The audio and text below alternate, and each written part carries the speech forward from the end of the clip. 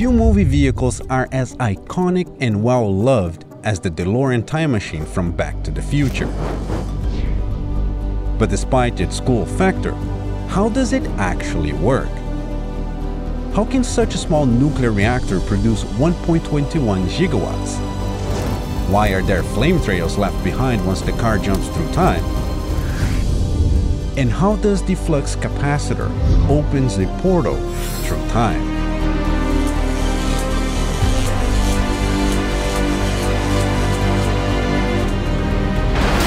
Hello everyone, Subject Zero here. 1.21 gigawatts. That is the power required to achieve time travel.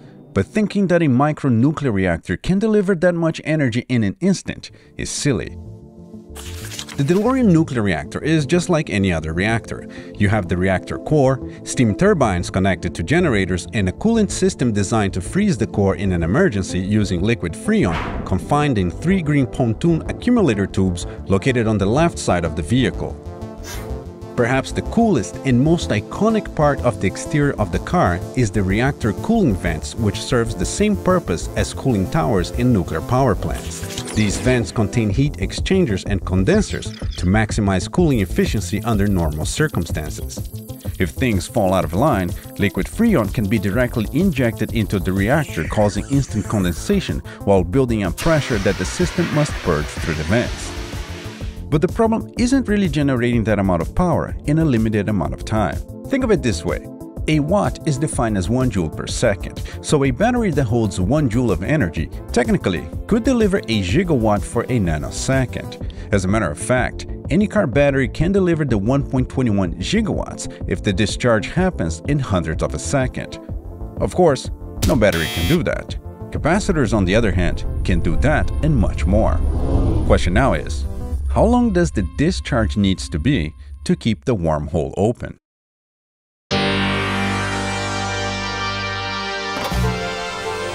Unfortunately, nowhere in the trilogy that number is given, but we have a very good reference to base ourselves on at the end of the first movie. A bolt of lightning can deliver the required power for about 0.2 seconds.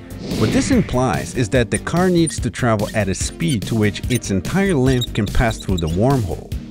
Too slow, and only half of the car can pass through. Too fast, and the front of the car will disintegrate from touching the unopened, highly charged temporal field. The DeLorean length is 4.3 meters. Traveling at 88 miles per hour or 39.3 meters per second means that the car will travel 7.86 meters, which is more than enough for the DeLorean to pass through.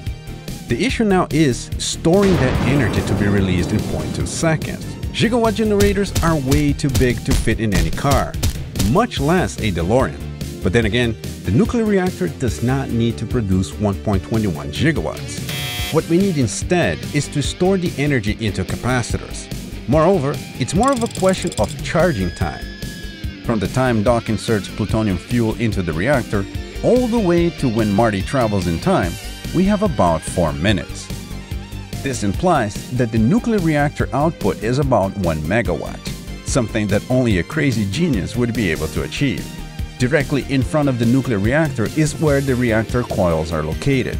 2 reactor coils comprised of 242 5 megawatt vacuum capacitors store 1.21 gigawatts to be delivered directly into the flux capacitor. But hold on, we're still not ready to travel through time yet, because we still need time particles. More precisely, tachyon.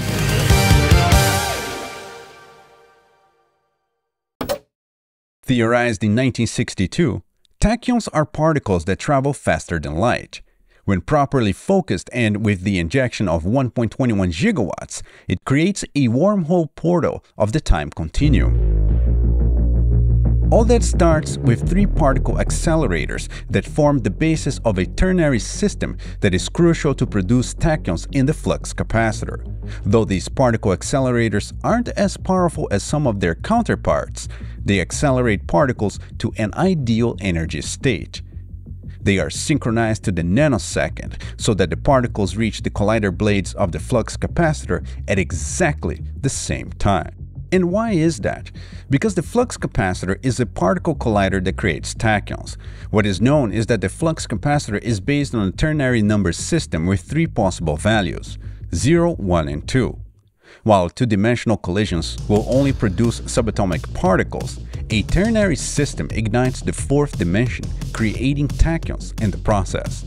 As the flux capacitor begins to power up, tachyons are accumulated and amplified at the center of the reactor until a concentration that is high enough to open a rift in space-time is achieved. However, due to their speedy nature, they need to be actively contained within the boundary of the vehicle, which is the job of the flux bands, also known as field stabilizers.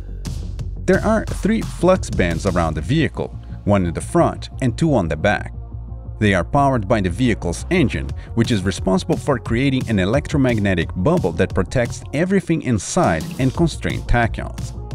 When the electromagnetic bubble reaches optimal levels, 6 flux boxes mounted at the ends of the flux bands containing temporal field ignition coils are fed excited tachyons, transforming the electromagnetic bubble into a temporal field. Friction between the temporal field and the fully charged flux bands is what causes the blue radiance from the flux bands and the flames on the tires. There is literally no room for error. The level of separation in between the tires and the ground is measured in microns. Tachyons produced by the flux capacitor are fed into the tachyon pulse generator, which fires the particles onto the electromagnetic field at an optimal distance near the front of the vehicle. Putting it all together, and what you're about to see is some serious shit.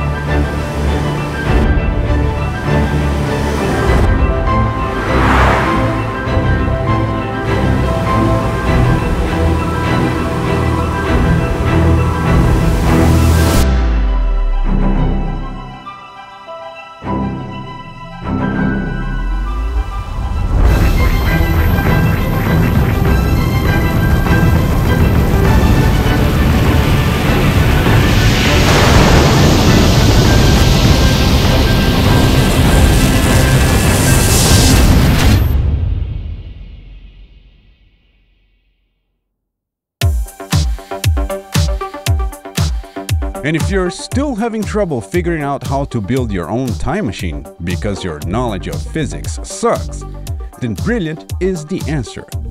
From the ancient origins of math to the cutting-edge research of today, Brilliant offers a wide range of courses that will take you on a journey through space and time.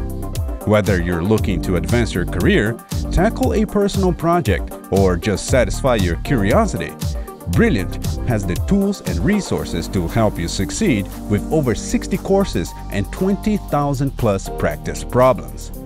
Starting is as easy as just choosing your interest, selecting which level you're most comfortable with. Newbie or expert, Brilliant takes care of the rest. Don't let time slip away. Get your 30-day trial at brilliant.org/subject0science today, and the first 200 people to click on the link below get 20% off an annual premium subscription.